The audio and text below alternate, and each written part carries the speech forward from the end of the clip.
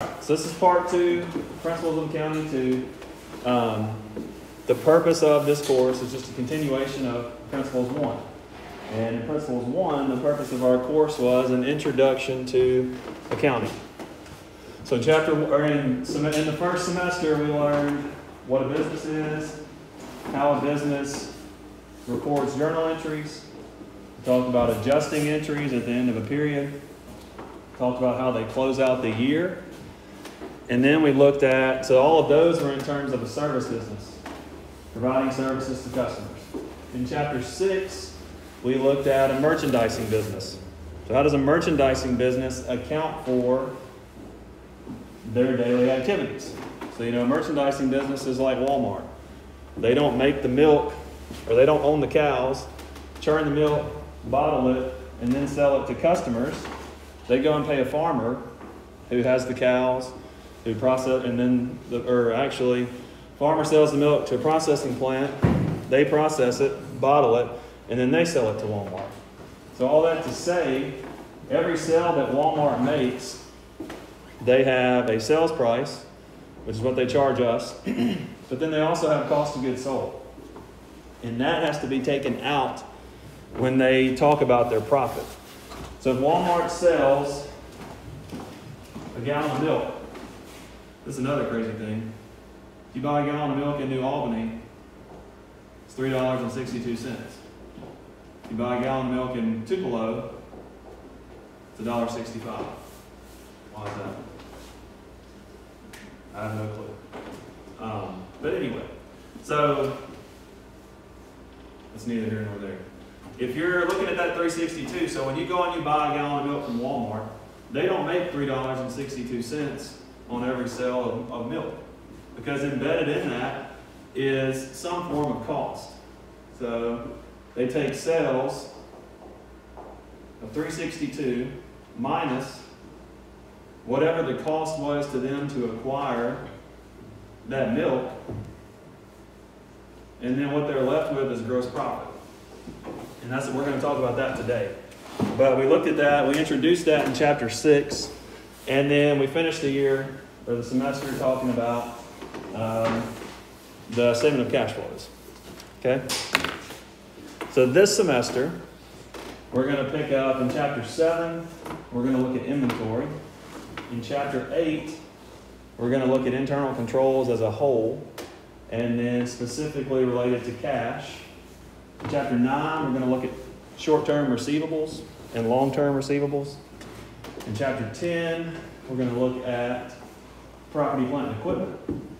In chapter 11, we look at short-term liabilities. And then in chapter 14, we look at long-term liabilities. So we're going to cover 6 chapters. Just like last year, we'll have a test after every 2 chapters. Grades are set up the same way as last year. So you'll have 12 homework assignments, 3 tests, a paper, and then a comprehensive final exam. So there's 800 total points that can be attained in this class, which is not necessarily true because every test, I usually try to have a built-in bonus. So your test, you could make like 105 or 104 or something like that.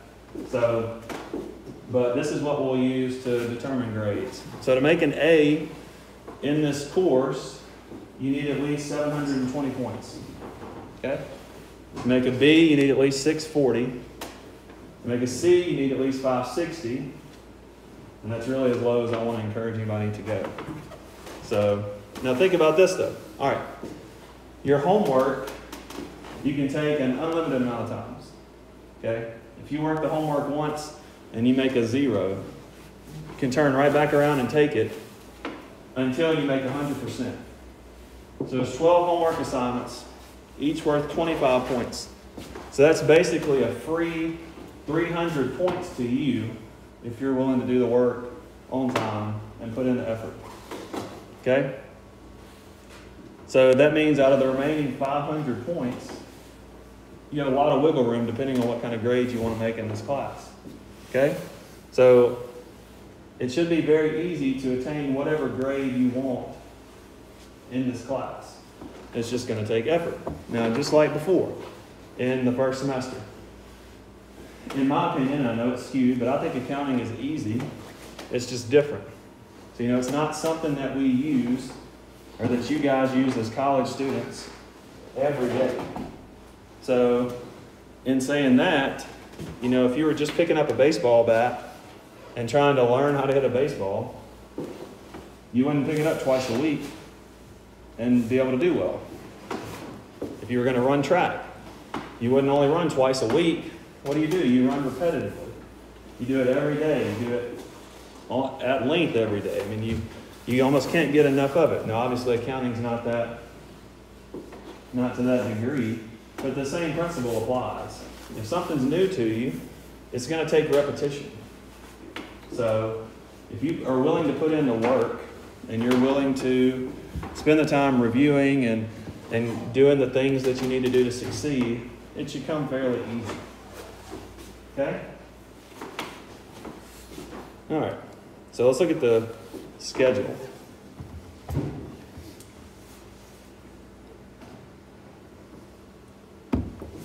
All right. So you are green. Today we're going to start chapter 7. We're going to do the first 2 objectives. You guys will have a homework assignment that is due tomorrow. So the way that homework assignments will work, we'll have class on Thursday, and then your homework assignment will be due on Friday before midnight. Okay? Now you can do it before then if you want to, but if you turn it in after midnight, it's going to have a late fee or a late penalty added into it. Okay? So once again, that goes back. If you do your homework on time, it's a free 300 points. If you choose not to, then obviously you won't be able to get 300 points. Okay? So the general structure is I plan to cover 1 to 2 objectives per period. All right? So I plan on finishing chapter 7 next week. Then we'll start chapter 8. We'll spend 2 weeks on chapter 8. And then our first exam will be February the 11th. Okay? Our second exam will be March 18th. And then our third exam will be the week before Dead Week. Or actually, it's the week of Dead Week. Nope, just kidding. Yes, it is. Scratch that. April 22nd. So that's the way that our schedule will go. The only difference, we'll have 1 homework assignment in chapter 11. And as you look through the syllabus, you can see that. We'll have 1 homework assignment in chapter 11 just because there's only a few objectives that I want to hit in there. And we'll have 3 homework assignments in chapter 14 because of the amount of material in chapter 14. Okay? Any questions so far? All right. The paper that you'll do this year. So last year, or last semester, the paper that you wrote was on the Sarbanes-Oxley Act and how it applied to businesses. The paper that you'll write this year is on the AICPA Code of Professional Conduct. So AICPA stands for the American Institute of Certified Public Accountants. And they have a code of conduct that all CPAs are required to abide by. Okay? And so what I want you to do is that students will be required to write a 2 to 3 page paper. That means at least a 2-page minimum. On an article using biblical scripture to prove how this code of conduct is complementary to the student's personal Christian views or beliefs. Students will then tell how compromising this code of conduct could impact their career in a real-world environment. Okay? So that should be very easy to do. Minimum of 3 sources, just like first semester. Your textbook, the article that you use, and then the Bible. All right. All of our exams will be done on the iPad again through lockdown browser.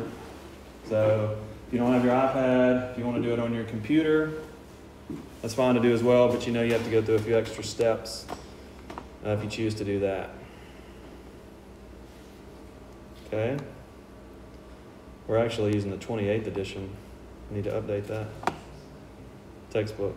So let's see here. All right, course policies. I'm on page 7. Page 8, sorry. So, just like last semester, we're only in here an hour and 15 minutes a week. All right. So during that hour and 15 minutes, I don't want our cell phones to be a distraction. So I would prefer that you lay your cell phone up here on the table as soon as you walk in, and then pick it up on your way out. You don't have to do that today, but if I see you on your phone, then I'll have to ask you to leave. It's not really hard to see because, if you're doing this number right here, there's not a lot that you could be doing other than being on your phone. So just help me out. I'm trying to help you guys by going over the materials, and I don't want you to be distracted with your phone. Now, if you have something going on, if you have some kind of important situation back home, by all means, tell me about it, or tell me what's going on and you can keep it. But for the most part, just silence your phone, lay it up here on the table, and pick it up at 10:40 whenever we leave. All right, I need to read the honor code. Oh, one other thing. So when we take our test, you can use a calculator. You cannot use your phone as a calculator. So if you own a calculator, feel free to bring it when we take our test. And in saying that, you can work every problem that will work without a calculator. Obviously, it'll take a little bit longer, but we're not doing any long, drawn-out equations in here. But if you want to use a calculator, feel free to do that, but it cannot be your phone. Okay. All right. So the BMC honor code.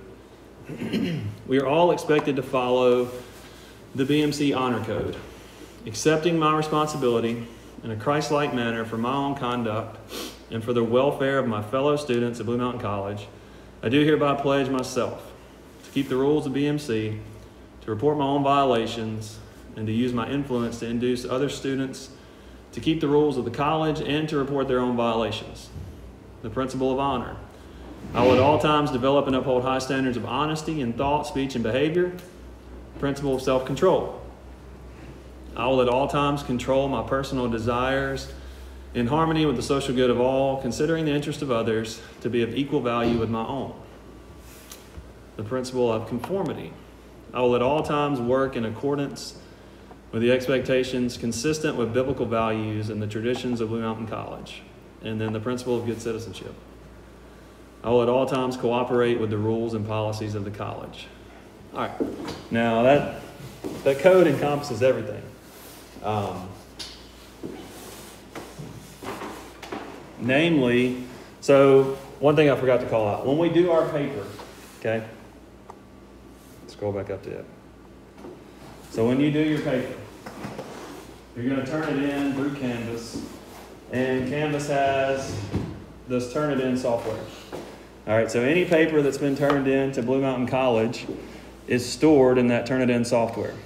So if you take a paper from a friend who took my course 2 years ago, and you put your name on it and act like it's yours, then Turnitin is going to notify me of that, and we'll have to have a conversation. So everybody do your own work. Don't copy other people's, and we shouldn't have any issues. Okay? All right, last thing I want to mention is attendance. All right, so we meet twice a week. On your 4th absence, you're cut out from the class. And that's not me, that's a school thing. So baseball or sports or cross country, those type things, those are excused absences. But on your 4th, I guess unexcused absence, you're cut out from the course. So like Kevin's already a 4th of the way there, and it's the 2nd day of class. So, just kidding. But, so make sure that you come to class. And I know the attendance assignments are not the most fun thing in the world, but make sure you get those turned in too. Okay? Any questions? Going once, Going twice. All right, let's open up our textbook. So if you go to modules, and then the fourth module down is our textbook.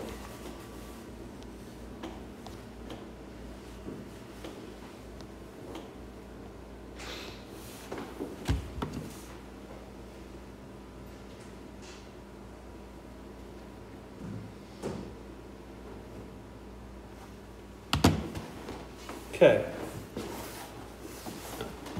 So then it loads in a new window. All right, so like I said, we're going to start with chapter 7. And chapter 7 is on inventory. So when I say the word inventory, what do you guys think of? Say what? What you got on hand. Stock. Yep. So what they have on hand. All right. So yeah, inventory. So think about Best Buy. Okay. What all does Best Buy have as inventory in their store? A lot of stuff, right? Computers, phones. And I think now they sell refrigerators and washers and dryers and all that stuff. So everything that sits on their floor, on their showroom floor, is considered inventory. All right, so when you think about a store like Best Buy, or a company like Best Buy, and you think about their balance sheet, all right, you guys remember what goes on a balance sheet? So a balance sheet is assets, liabilities, and owner's equity. And the accounting equation is assets equals liabilities plus owner's equity. So when you think about the assets that Best Buy owns, so they obviously would have cash, probably have some accounts receivable, then they would have inventory.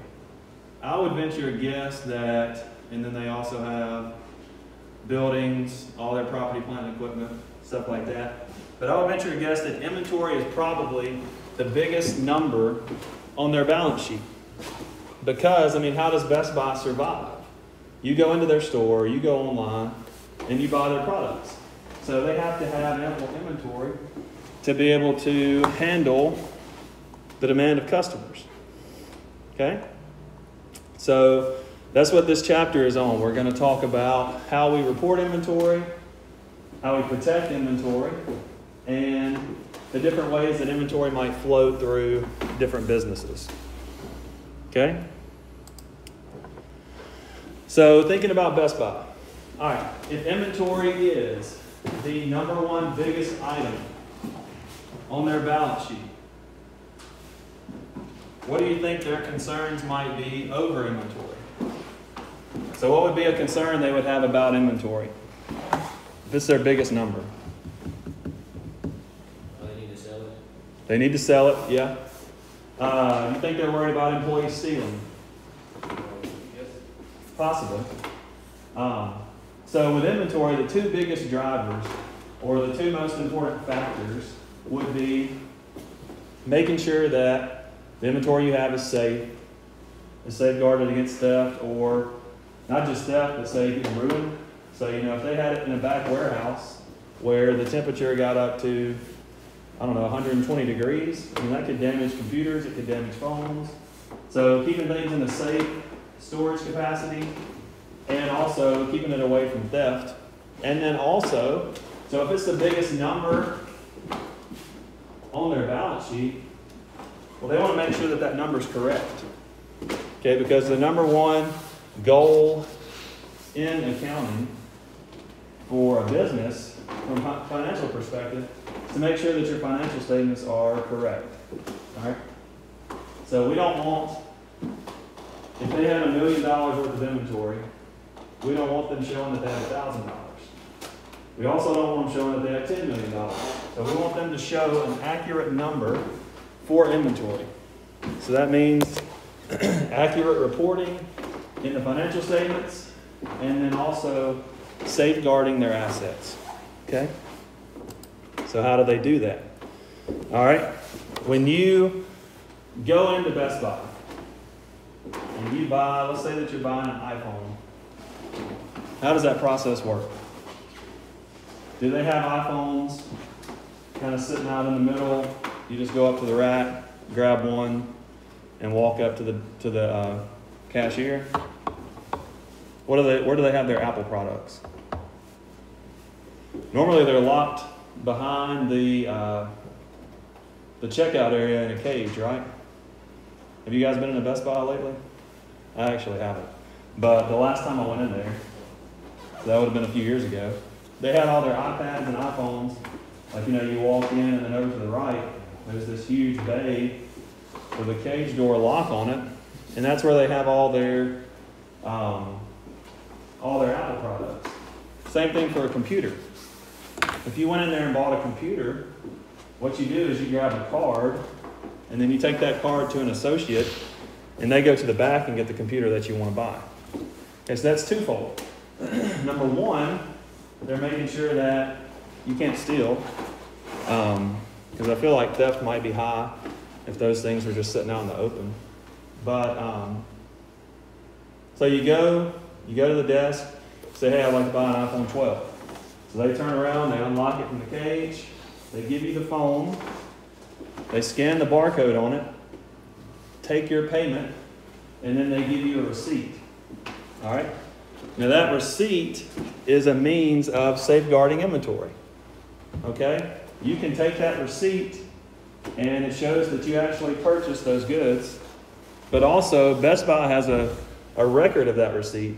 So you couldn't come in 3 days later and say, hey, I paid for this iPhone, but I never got one. That won't happen, right? Because their inventory was correctly marked when you purchased it. Now, that's on a personal scale. Think about on a large scale for companies. All right? So think about, continuing with Best Buy, think about when Best Buy purchases their products from Apple. Okay? I have no clue how many phones they buy. I would assume it's in the hundreds of thousands, though, if you think about how many Best Buy stores there are. So Best Buy, however it goes, calls up Apple and says, hey, we'd like to buy 100,000 iPhone 12s. Okay? At that moment, a purchase order is created. Okay? That purchase order will show the item that they're buying, will show the quantity of the item that they're buying, and it'll show the agreed upon price. So do you think Best Buy is paying $9.99 for a phone? Probably not, right? They probably pay a reduced price, and they mark it up for us to buy, like everything else. So the purchase order is going to show the item description, quantity, and price. All right? So, purchase order authorizes the purchase of the inventory from Apple, the approved vendor. Next, Apple takes that purchase order and they say, hey, we've got to send however many phones to Best Buy. So they package them all up, put them on crates, put them in boxes, and they ship them to Best Buy.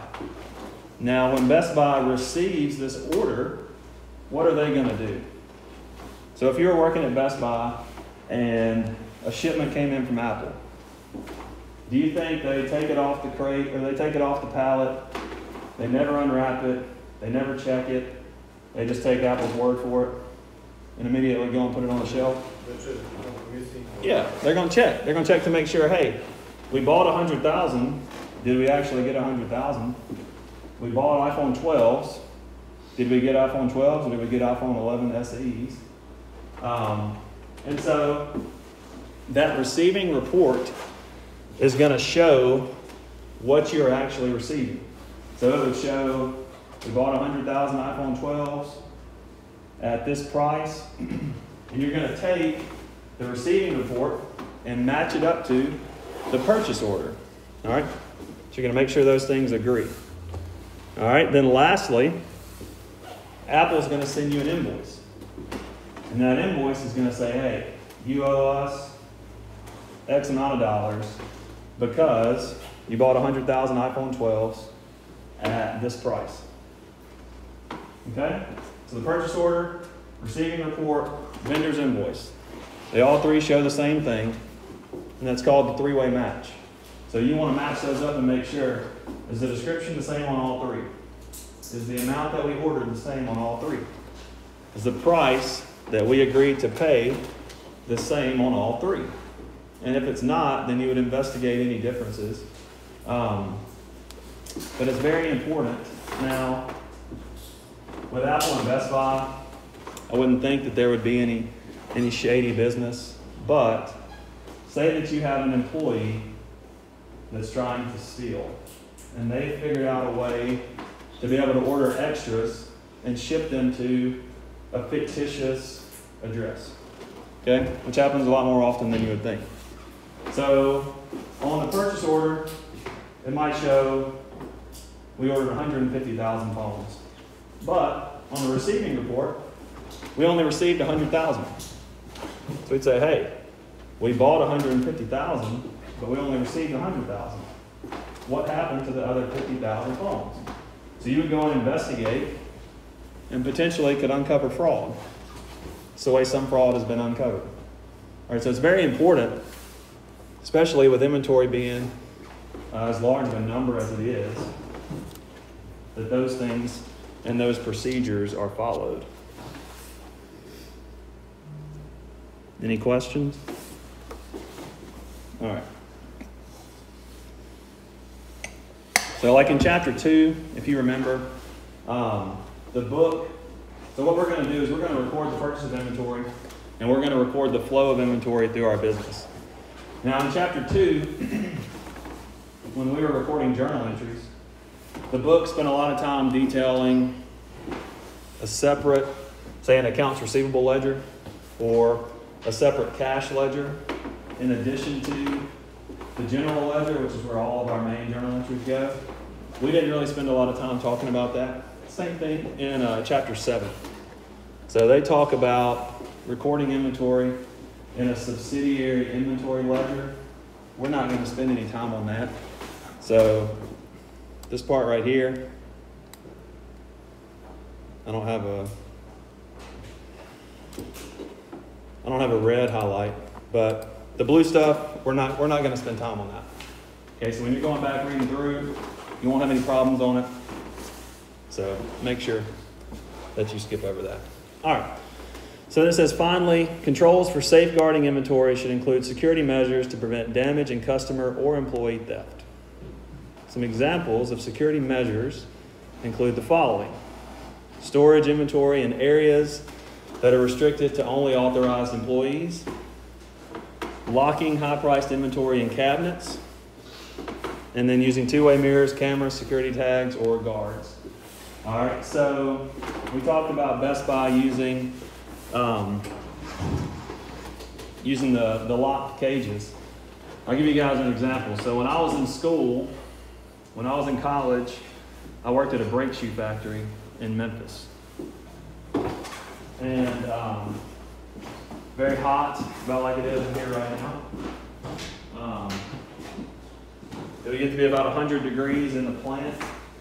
And there's only one way in and one way out. And the reason for that was a security measure. Because, I don't know if you guys know about brake shoes, but they're pretty big.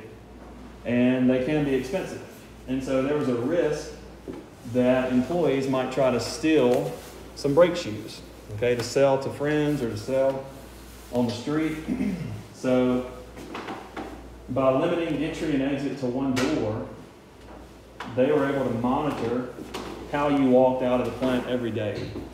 So, if it got to be 4:30, you clock out, and you're just walking out by yourself, well, you're not taking anything.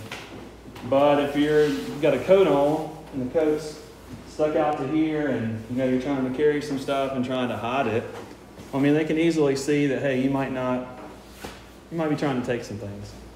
So it's just an added security step that they implemented to try and prevent theft. All right.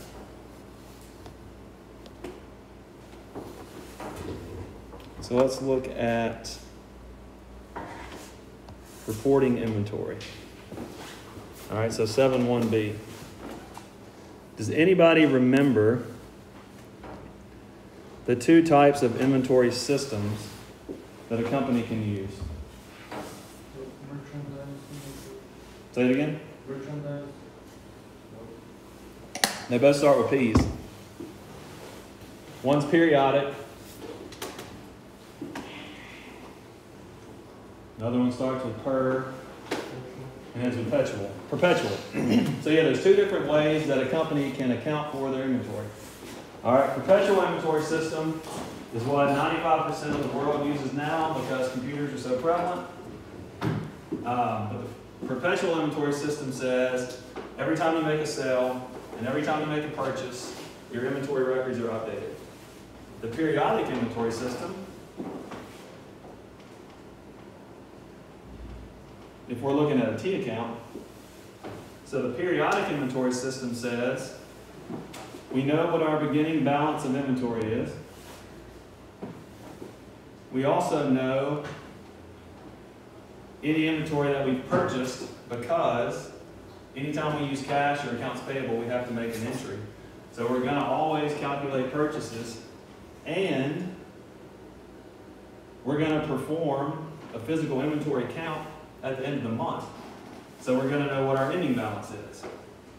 So we back into the amount of inventory that we sold.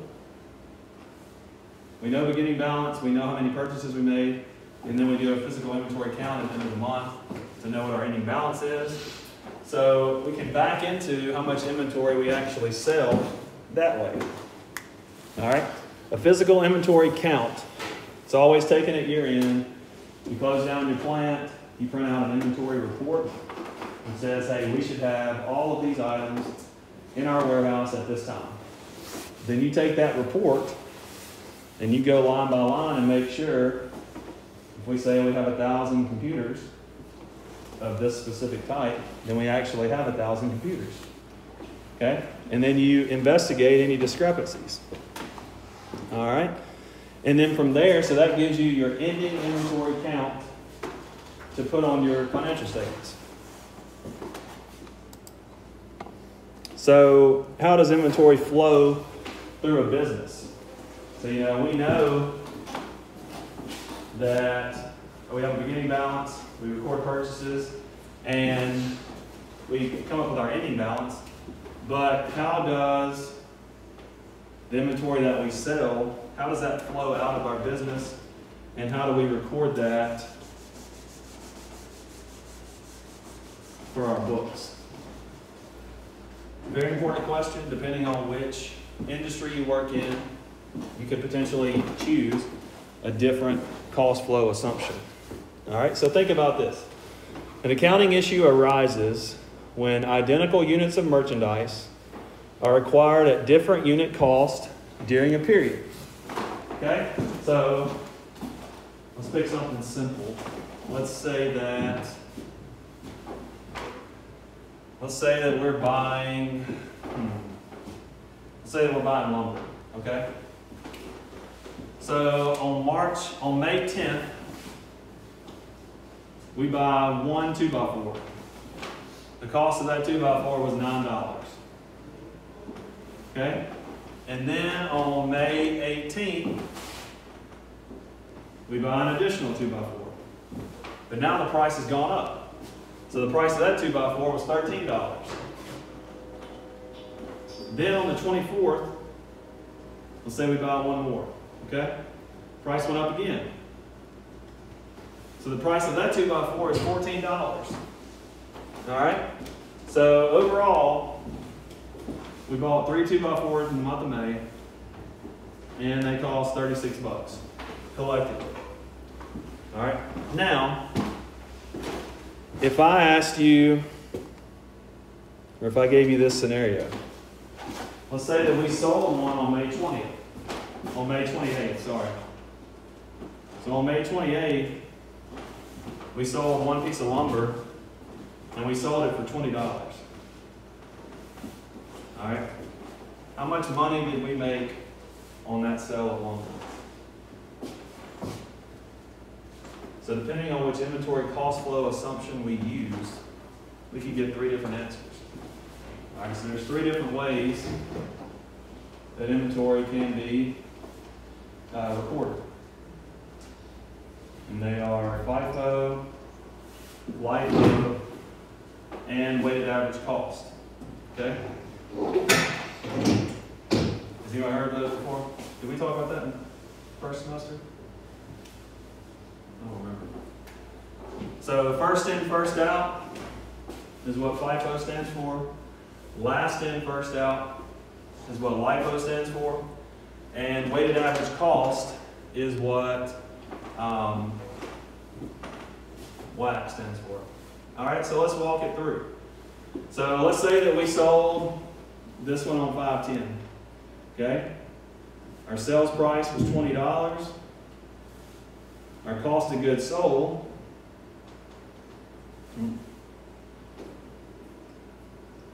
would be $9. So our gross profit on that sale would be $11. And then if we sold that one, we would have 2 left over at the end of the month. So our ending inventory would be $27. All right? Now let's say instead that we sold the middle one. Our sales price would still be $20. But now our cost of goods sold is $13. So our gross profit is only $7. And our ending inventory now is $23. Okay, then lastly, if we sold this one, the last one that we bought, sales price is still $20. Now our cost of goods sold is $14. So that gives us a gross profit of only $6. But our ending inventory is $22. So which one is right? Anybody have a guess? Can they all three be right? Yeah, depending on which method we choose, all three of those could be right. So the question is, how do we determine which method we use? All right? I'm glad you guys asked that. So it can differ between industries, and also it differs based on what you're actually selling. All right? So let's start with first in, first out. All right, so what does first in, first out mean? First in, first out means the cost flow is in the order in which they were incurred. Okay? So first in, first out says you sell your oldest inventory every time. And it says at the end of the month, what you'll be left with is your most recent purchases. Okay? So let's think about an industry where first in, first out makes sense. Okay? So I used an example of milk at the beginning of the class. How do you think Walmart accounts for milk? If you're putting milk out on the shelf. First in, first out. Yeah, so you don't want, if you have milk with expiration dates of 5/10, 5/18, and 5/24, which one are you going to put in the front? 5/10, right? Because if it goes past 5/10, that milk is expired. So with first in, first out, we want to sell all of our oldest inventory first and keep our most recent purchases on hand at the end of the month. Same thing with produce. So if you're selling oranges, you don't want to put your very newest oranges up front, because by the time people get to the back, they might be old. They might be molded. So you want to put your oldest inventory first, so that when they come up and grab an orange, they're grabbing the oldest, and you got time for your most recent purchases to mature. Does that make sense? All right, so that's first in, first out. So whatever you bought first, you sell first. Whatever you bought last, you sell last. All right, now compare that to the second assumption, which is last in, first out. Okay? So in last in, first out, it's going to be the opposite of first in, first out. So in last in, first out, the cost flow is the reverse of the order in which they were bought. All right? So in last in, first out, we're going to sell our most recent goods first. And at the end of the month, what we should be left with is our oldest inventory, our oldest purchases. Now, what type of industry, can you think of an industry where that might be beneficial? Fast food. Do what? Fast food. Why fast food? Because they usually try to get the freshest food out first, and anything that's gotten cold, you get rid of. Well, possibly. I might argue that they use first in, first out so that they're not wasting materials. One of the industries that I thought of was a lumber company. All right. So if you look back at 2020, so in March everything shut down. The price of lumber from February to April quadrupled because everybody was staying at home. Projects that you might have put off for years or months, you now have time to do them. And so there's just this lack of lumber to be purchased. So when the demand goes up and the supply goes down, the price shoots up. So if you were building a house in March, April, May, that's a good time to be building a house because you're just buying the lumber. Who ends up paying for the end cost? The buyer, right? Whoever buys the house, they're going to have to pay you whatever the supplies cost. So if you're a lumber yard and you have, let's say your March lumber, we'll say it costs $10 a piece, and you have your April lumber and it costs $40 a piece, and a customer comes in and they say, hey, I want to buy 1,000 feet of 2x4s. Well, which bucket are you going to pull from to sell them? You going to sell them the cheaper stuff or the more expensive stuff? The more expensive stuff, right? Because they have to buy it anyway. They have to pay for the lumber that you're selling. So in an industry and in a time where prices are continually rising, LIFO is the inventory cost flow assumption that is used. And the reason is the end price gets pushed to the consumer. So if you can charge more, that's what companies want to do. Okay? So does that make sense? So last in, first out is you're pulling from your most recent purchases first, and what you're going to be left with at the end of the year is your oldest purchases. And theoretically, your cheapest inventory. Okay? All right, now the third is weighted average cost. And weighted average cost is simply just an average. So just like we did here, we took an average of how many pieces we bought, 3 pieces. Took an average of the total cost it took to get them, 36. So you take total cost divided by total units. So the weighted average cost of those 3 would be $12. All right. Now, what type of industry might use weighted average cost? Generally, it's industries where you cannot. See the right way to word this. It's industries where you can't go and look at your inventory and decide when things were purchased. All right. So think about. So when I worked at KPMG as an auditor, I would do inventory counts. I've mentioned the ones that I did at Dirt Cheap. I would also do inventory counts at oil refineries. Okay, so in El Dorado, Arkansas, there's an oil company called Lion Oil. And on December 31st, we'd be in El Dorado, and at midnight, they'd shut their plant down, and we would climb up on those huge.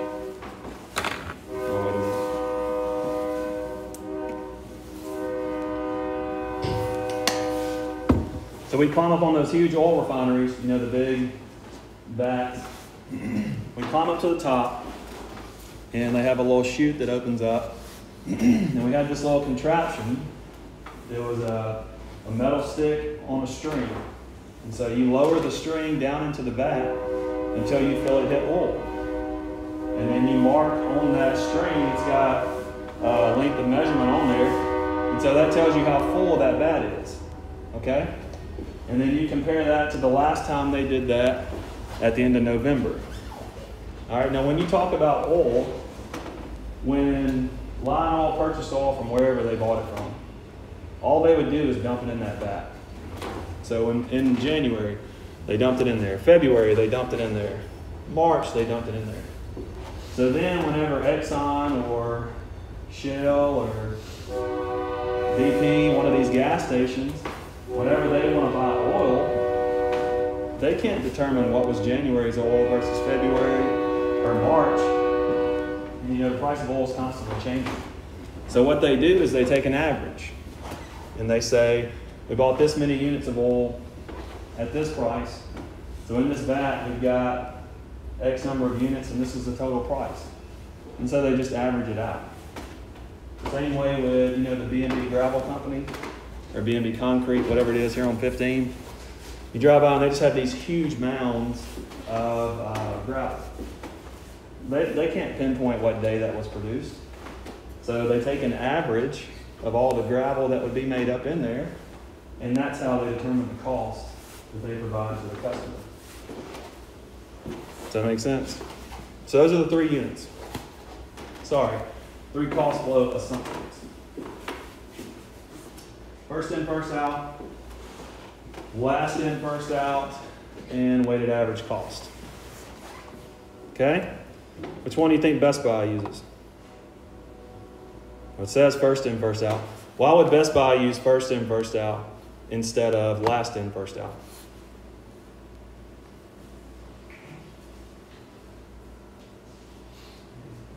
Put up front the stuff they already bought from before. Yeah. So let's say that, so we're talking about iPhones again. Let's say that it's August and Best Buy still has 100,000 iPhone 11s. Okay? They know that in September, the iPhone 12 is going to come out, and they're going to be buying a bunch of iPhone 12s. We'll say they buy 1 million iPhone 12s. What happens to the iPhone 11 in the consumer's eye whenever the iPhone 12 comes out? It's less than, right? You know, the iPhone 12 has all these different things that make it better, even though it's probably just marginally better. To the consumer's eye, they would rather buy the iPhone 12. So if Best Buy doesn't push the iPhone 11, this is a simplified example, but if they don't push the sale of the iPhone 11, then they could potentially be left with a lot of not necessarily dead inventory, but less attractive inventory. So they want to sell their oldest goods first, just like with refrigerators or computers or any type of technology.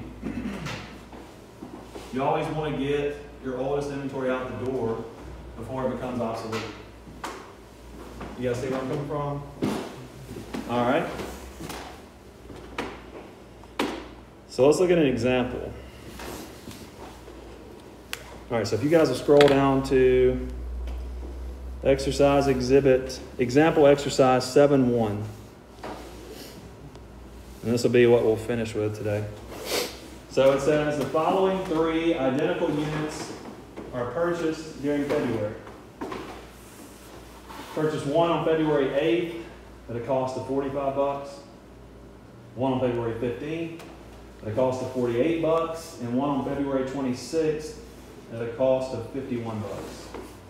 All right, so it says assume that one unit is sold on February 27th for $70. And then here's the question to us. Determine gross profit for February and ending inventory as of the end of the month using first in, first out, last in, first out, and weighted average cost. Okay? So you guys take a second, think about how you would start working that, and then we'll work it together. And that's what your homework, these type questions, is what your homework is going to be.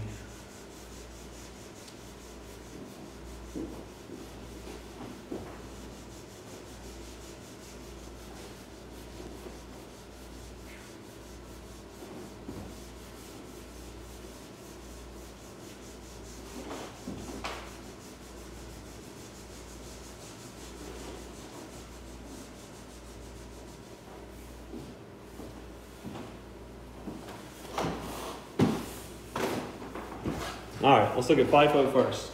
Okay. So we had 3 purchases during the month. One for 45, one for 48, and one for 51. Okay. So on the 27th, we had a sale at $70. 1 unit at $70. All right. Now, if we're using first in, first out, which item did we sell? The one on February 8th, the one on February 15th, or the one on the 26th?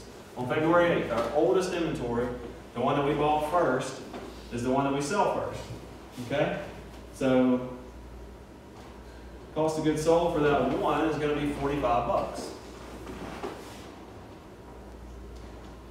So our gross profit for this one item for the month of February is $25. Okay? So that's part of the answer. Then they asked us to figure out what is ending inventory at the end of February. So we no longer have the purchase that we made on February 8th. But we do still have the one we made on the 15th and the 26th. So when we add those two together, we have 2 units, and collectively, they're $99. So that would be our ending inventory for the end of the month. Everybody understand that? Pretty easy, right? Okay, let's think about LIFO. So last in, first out. And the trouble for you guys, I think, when we take our test, is making sure that you know which method is being asked on which problem. Okay? So if you're reading a question and you just read over it real quick, you might say FIFO, you think it'll be LIFO, you work the problem, and you get the wrong answer. So just being on top of and making sure that you understand what's actually being asked. All right, so LIFO, still sold one at $70, but now we're using our last in, first out. So this most recent purchase that we made on the 26th, that's the one that we're actually going to sell. And it cost us $51. So our cost of goods sold is $51. So in this example, our gross profit is only $19. All right, then if we sold our most recent purchase, that means we still have these two at the end of the month. So ending inventory would be $93. 2 units at $93. Okay? Simple enough too, right? All right, so finally the last, this is the one where you potentially have the most work to do. So the way that the book has it right now, you most likely won't see this on the test. All right. On the test, you would be given the dates, the purchases, and the cost per purchase. The book has gone ahead and given you the total amount of cost as well as the average cost per unit. So these two things right here, you would have to solve on your own if we were working a test problem. Okay, so what we would do is you would say, hey, how many units did I buy this month? Bought one at 45, one at 48, and one at 51. So in all, I bought 3 units. In all, they cost me $144. So the average of that, 144 divided by 3, is $48 per unit. And then this becomes our unit of measurement for all of our questions. Okay? So we made a sale at $70. Our cost of goods sold is going to be that average of $48. So Our gross profit is $22. Then, we know for ending inventory, we have 2 left over, 2 units. So you say 48 times 2, and our ending inventory is $96. Does that make sense? Yes, no, maybe? Yeah. Okay. All right. So, that's all I've got for today. Before I let you go, so if you go to modules and you go to week 1, Tyler, you'll do group A. But the rest of you guys, you'll click on chapter 7 homework, group B. It'll load in a new window. Work the problems. Like I said, you can work them more than once. They're due tomorrow night before midnight. So if you turn it in Saturday morning, it'll come with a late penalty attached. For next week, go ahead and read objectives 3 through 5. You know, it didn't take us long at all to read the objectives. So go ahead and read objectives 3 through 5 because that's what we're going to discuss in class.